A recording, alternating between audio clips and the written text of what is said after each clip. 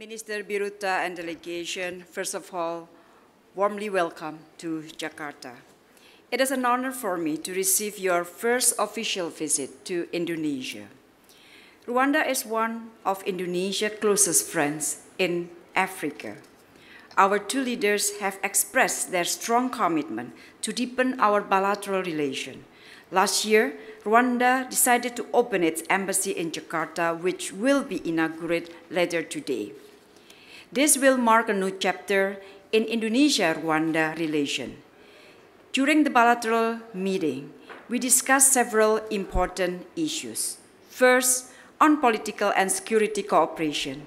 We are glad to announce that Indonesia and Rwanda have signed the MOU on political consultation. The MOU will serve as a basis to discuss various aspects of our bilateral cooperation and exchange views on regional and international issues. Indonesia and Rwanda have also intensified security cooperation in recent years. We are now finalizing an MOU between Indonesia and Rwanda National Police on combating transnational organized crime and enhancing capacity building. Hopefully, it will be signed soon. Second, on economic cooperation, we are glad that our bilateral trade is recovering steadily after the pandemic. Last year, our trade value increased by 100%, and in this first quarter this year, it increased by 32%. Nevertheless, we believe there is still an ample room to grow. To further boost our economic cooperation, today we signed the MOU on general cooperation, which encompasses, among others, trade, agriculture, industry, energy, and mining. We also discussed the establishment of preferential trade agreement PTA between Indonesia and Rwanda and explore the possibility of establishing PTA between Indonesia and the East African Community, or EAC. Third, on people-to-people contact. Today, we have signed the agreement on visa exemption for holders of diplomatic and service passport that will simplify regulation on entry and stay for the two countries' officials and contribute to the strengthening of our friendly ties. Indonesia has granted Rwanda a visa on arrival status since February last year to intensify people-to-people contact, including B2B engagement. Aside from the bilateral issues, we also discuss global issues. On Palestine, we share the same views on the importance to step up effort to support Palestine, including promoting the implementation of two-state solution and Palestine's full membership in the UN. We closely monitor the development in Gaza, including the recent ceasefire proposal, and hope that permanent peace can be restored and humanitarian aid can be delivered unhampered. Minister Biruta and I also agreed that the Global South needs to play a greater role in shaping the global agenda. The Global South must strengthen its unity and collaboration. And for that purpose, I mentioned that Indonesia will hold the second Indonesia-Africa Forum, and we invite the participation of Rwanda. I'm so glad that Minister Biruta had confirmed the Rwanda participation to the second Indonesia-Africa Forum. May I now invite Minister Biruta to share your views. Minister, please.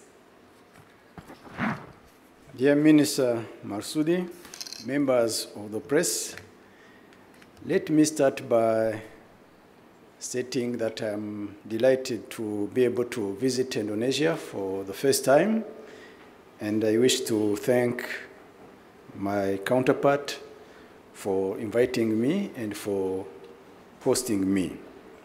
This visit marks a significant milestone in the relations between our two nations, and I'm delighted to share the positive outcomes of our discussions. Today, the Foreign Minister of Indonesia and myself have signed a general cooperation agreement and a memorandum of understanding on political consultations, as well as a memorandum of understanding on visa exemption for official passports. These agreements underscore our mutual commitment to fostering a deeper and more structured partnership across various sectors. Our visit to Indonesia also provides the opportunity to officially open the Embassy of Rwanda in Jakarta. This embassy is a statement to our enduring friendship and will serve as a vital link in enhancing bilateral relations, facilitating diplomatic engagements, and providing services to our citizens. It also symbolizes our dedication to establishing a robust presence in Indonesia and furthering our diplomatic engagement in the region. During our comprehensive discussions, the Foreign Minister of Indonesia and myself extensively reviewed our bilateral cooperation in different sectors, including trade and investment and education, among others. Furthermore, we explored numerous avenues to boost our collaboration in areas of shared interest, including tourism, health, defense, and security. The conversation we have had today reflects the strong commitment of both our governments to strengthen the excellent relations between Rwanda and Indonesia, and we are determined to elevate this partnership to new heights, guided by mutual respect, shared interests, and a common vision for the future. Once again, I would like to extend my heartfelt gratitude to the government and the people of Indonesia for the warm hospitality and the spirit of cooperation that has defined our engagement. I'm confident that the bonds of friendship between Rwanda and Indonesia will continue to flourish and yield tangible benefits for our two peoples. I thank you for your kind attention. Thank you very much.